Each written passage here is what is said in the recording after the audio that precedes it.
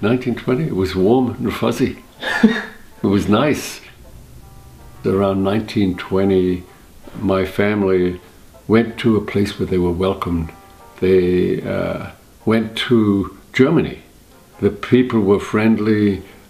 My very earliest memories of lots of Christian friends. My father was able to start a small business, and then in a depression, somebody came along and talked about hatred for the refugees, hatred for Jews, hatred for all kinds of people. Absolute insanity.